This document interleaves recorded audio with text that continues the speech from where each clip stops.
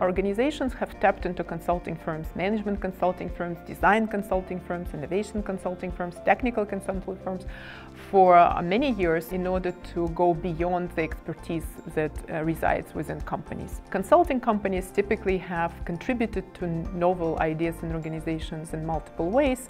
For one, consultants by definition also almost focus on learning from multiple clients, and that creates a portfolio of best-of-breed approaches, best practices that the company simply might not know about. The other way in which consultants typically help is they typically accumulate certain insights on how to go about innovating, so-called innovation methodologies. So famous innovation consultancies like IDEO, Frog Design and such, they tend to have a process. And this process helps even for focused on internal company employees to bring out some of these novel ideas. And last but absolutely not least, consultants tend to engage at least to some degree in what could be called change management. They help organizations actually implement to some degree, or at least start implementing the ideas. Why do we need the firm? Why do we need consultants in this age?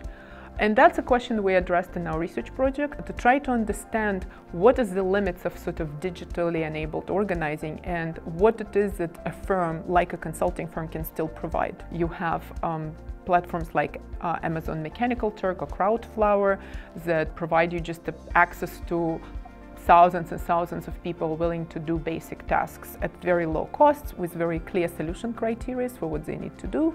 And platforms like incentive.com, openideo.com, 9 Sigma and such, where you could post a very difficult R&D challenge or an open-ended social innovation challenge like helping women in impoverished countries to feel safe in the environment. Consulting industry, from anything from management consulting, traditional sort of McKinseys of this world, BCGs, down to innovation consultancies and design consultancies, absolutely in a situation that Christensen would call disruptive innovation, where the digitally enabled platform for hiring consultants, even technology consultancies. We now have Elance and Odesk, where you can hire technology consultancies for very small cost and without the overhead of the firm would charge you. So the industry is undergoing what could be properly termed disruptive innovation, and what consultancies do with it is really a key question. For years, for many of them, the value add was generating ideas.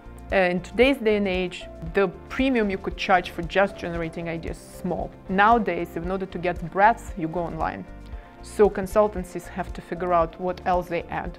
And it's usually around being either receptive to the ideas or evaluating these ideas or changing your whole organization. What's something that this company should think about when they engage with this is they, of course, are examining their business models in terms of what is their value add. So what I think will be happening is that they need to be moving towards what is my value add in making ideas impact companies' businesses, which basically would mean either partnering or developing change management capabilities, because that's where all the ideas die. So unless they can do something to really help companies evaluate the ideas, adapt the ideas, analyze the solution, decide whether to invest in them, I don't think their value add is as large. And it doesn't mean that every single company out there in consultancy should become, change management agent, but they should figure out how they fit into a spectrum from idea generation to actual solution implementation and where their value add is, because it cannot be just in generating ideas. That business is gone.